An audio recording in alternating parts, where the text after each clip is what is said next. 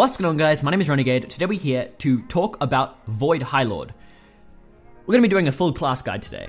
I'll be talking about the enhancements, the weapon range to use, and how to use the class. That's what I'm going to limit myself to for today. I'll be doing a full review of this class, talking about whether this class is worth it or not, and what value this class holds in a class where, you know, I can get 103 classes in this game. I've got 103 classes, so we're talking about whether it's valuable or not. And for me, myself, and then for other people as well.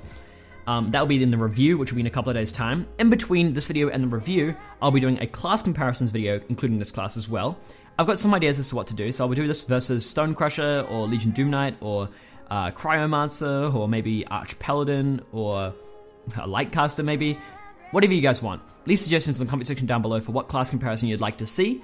And I will do whichever one is the most popular. So if you see someone that suggested something that you like, then make sure you vote that person up by using the thumbs up button next to their comment. So without any further ado, let's get into the enhancements for this class. A lot of controversy surrounding the enhancements to use. I personally have found that Luck increases your damage, Fighter increases your HP. Whether that translates to survivability or not, I'll get into that in a sec. So basically, with 4 Luck, I was able to get, when fighting a monster with 116k HP. So this monster was the I think it was called the Void Onyx Lava Dragon, or the Onyx Lava Dragon, I think, in Lair. That monster has 116k HP and doesn't hit very hard, so I just used him as a test. So yeah, when fighting him, I got 53 seconds with Luck. I got 60 seconds with 3 Luck, 1 Fighter. I got 64 seconds with 2 Luck, 2 Fighter. I got 73 seconds with 3 Fighter, 1 Luck. And I got 83 seconds with 4 Fighter. That was an average time that I got from fighting the monster 3 times for each one of those enhancement combinations. So the fastest was Luck, and the least fast was the Fighter. Now, when using Fighter, you get more HP because Fighter increases Endurance, and Endurance increases your HP. Now this class has a nice rank 10 passive, which increases your Endurance again, so hence I'm using full Luck right now, and I've got 3k HP, so it's pretty insane that I've got 3k HP with full Luck. If you're using PvP, I think PvP is you're supposed to use Fighter for this class. I don't PvP in this game, so I can't give you guys an opinion on that, but from what I heard, Fighter is good for PvP. But as for soloing, which is what I'm assessing in this video, I would suggest you go Luck as much as you can. If you are struggling, then start to incorporate maybe 1 or 2 fighter enhancements. But basically, I'm going to be soloing Desolate later on. And Desolate is fine to solo with full Luck. You just have to be careful about what you do. So, for weapon range, I tested 3 different weapon ranges. I tested a stable weapon range, which is just a standard weapon that has, like, you know, 150 to 170 weapon range, something just stable. That got me 53 seconds, and that's with full Luck. With a mid-stable weapon range, so it's something like this, that's fairly unstable, that got me 53 seconds as well. And then with a fully unstable weapon, so something like the Ungodly Reavers of Nolgath, I actually got 47 seconds. So the more unstable, the faster you get, pretty much. Not that much faster though, and you do start to run into some issues when you don't get some nice crits, because this ability here, what this ability does is it heals you for a portion of the damage you deal. So if you get an unlucky crit, then you might die. So I would recommend you go somewhere in between. So I actually like using mid-stable with this class. You get some nice crits, it's really satisfying to use, and you still survive fine. So it's not a big deal. Weapon range isn't really much of a problem for this class. If you've got a weapon that you like using, then by all means just use it. But generally, you go faster with more unstable weapons. Generally.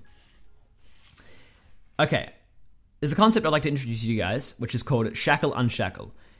This ties into your auto attack. So there are 2 effects which can be applied by 2 identical abilities. Shackle and Unshackle. How they work is they both consume 20% of your maximum HP. And that in turn means I'm consuming 600 HP of my own HP right now, with 3000 HP. However, it's 20%, so the more fighter you have, the more HP you're going to have, so the more it's going to consume. They both have the exact same skill description. So they both deal moderate damage that always crits and can't miss. They both increase your damage resistance by 50% for 15 seconds. They both apply Soul Void, which increases your haste and healing taken by 30% for 12 seconds. However, Shackle applies an effect called Shackle, and Unshackle applies an effect called Unshackle, and they replace each other. Both of these tie into your auto attack. So, on your auto attack, if Shackle is in play, it applies an effect which is a HOT, which stacks to 5 and lasts 5 seconds if not reapplied. If Unshackled is in play, this applies a DOT, which stacks to 5 and lasts 5 seconds if not reapplied. So we'll test that out for you guys right now. So if we bring the Frost King over here a little bit, so let's apply Shackle. So as you can see, I got a little bit of an HOT going on there. It's about sort of 100 sort of thing. I'm going to use this ability to heal. I'll tell you about what that ability does in a second. But as you can see, I'm healing up a little bit, and that's because I got Shackle in play. Now, if I go over to Unshackle, in a second, my HOT will go away, and I'm going to start getting a DOT on him. So as you can see, I got 161 on that DOT. I'm going to use my heal. And so yeah, you get some pretty nice DOTs going, and you deal more damage with Shackle in play. Unshackled, rather. So you basically have to make a choice. I wouldn't recommend spamming these two abilities one after the other. You're never going to get the full stacks, and as a result, you're just never going to be as effective. If you're going for damage and you're confident that you can heal yourself properly, then by all means go for Unshackle. However, you're probably going to have to start using the other abilities in the class as well to keep yourself alive. Otherwise, you're going to die while using Unshackle. And then Shackled is good for situations where you're fighting something that's got a lot of HP or hits really hard. So when I'm fighting Desolate later on in the video, I'm going to be using Shackle, not using Unshackle. Now, Highlord's Gaze is the ability I was using just before, which I haven't explained yet. So what this does is it consumes 20 mana with a 5-second cooldown. What it does is it deals moderate damage, 30% chance to stun, and it applies an effect called Congealed, which lowers their hit chance, their haste, and their dodge by 10%, and that stacks to 3. You also deal some damage and heal for some of the damage you dealt, which is how I was healing. Now, if you notice, both Shackle and Unshackle apply an effect which increases your healing taken by 30%. So you're actually healing more with this ability here if you have Shackle or Unshackle in play, but you should anyway. You should always have Shackle or Unshackle in play. Now, it just heals about 800 normally with full luck, based on the damage you deal. However, with full fighter, you actually heal much less with this ability, so I would recommend you go full luck most of the time. Like I said before, full luck, more damage. Full fighter, less damage, more HP. More HP doesn't necessarily translate to better survivability either though. Like I said, this ability heals more with luck enhancements. So yeah, it deals, like I said, moderate damage. Nothing too extravagant here. It's like 1.4k crit, and you can always increase that with other abilities in the class. Finally, the last ability here is called Armageddon. 15-second cooldown, consumes 50 mana. Spawn a portal straight to the void itself to call up massive swords to do your bidding, dealing cataclysmic damage. Cataclysmic damage by itself, that translates to about 2.5k crit, about 1.4k non-crit. However, with the other abilities in play and with stacks and stuff, and in effect, you're going to get between 2.5k non-crit and about sort of 6k crit. With an unstable weapon, you can get upwards of 7 or 8k crit. Sometimes I've gotten even 10k, 11k crits with a fully unstable weapon. Really nice crits on this ability. It also applies Arbiter's Wrath, which increases your critical strike damage by 30% for 10 seconds, which affects Shackle and Unshackle because they both crit always and never miss. And it also applies Kneel Before the Nation, which increases your damage and damage resistance by 50% for 12 seconds. So let's look at Shackle's damage. So Shackle, 730 damage. Meh, it's kind of a bit garbage. Let's apply this ability here, and we got 1.4k damage, so he almost doubled it. Well, we did double it pretty much. So yeah, you get some nice crits with Armageddon in play. So in turn, what I recommend you guys do is you start off with Armageddon, and you make your decision whether you're going to use Shackle or Unshackle. I'll use Shackle for now, and yeah, you really just want to start stacking up that Shackle as much as you can. I'm trying to get him to move over to the corner so you guys can see the hits a bit better, because I will be going over to Desolate, and it's really hard to see the hits on Desolate. I guess you guys can see them there. It's kind of a bit annoying though. So just pay attention to my hits, pay attention to what I'm hitting. I'll be trying to be getting a really nice crit with my Armageddon ability. But as you can see, no struggle at all for HP at all. My mana is not going down much at all. Every time I consume it, it's just staying fine. As you can see, with Armageddon Descent, I got 1.9k non-crit. Let's try and get a crit with Armageddon. I'm going to switch over to Unshackled. I feel like I can probably keep myself alive with that heal. So let's see what I can crit. Just got a 7.5k crit with Armageddon. I no longer have my HOT in play, but I'm healing myself using Highlord's Gaze, and I'm healing about 800 each time I use it. It does fluctuate though.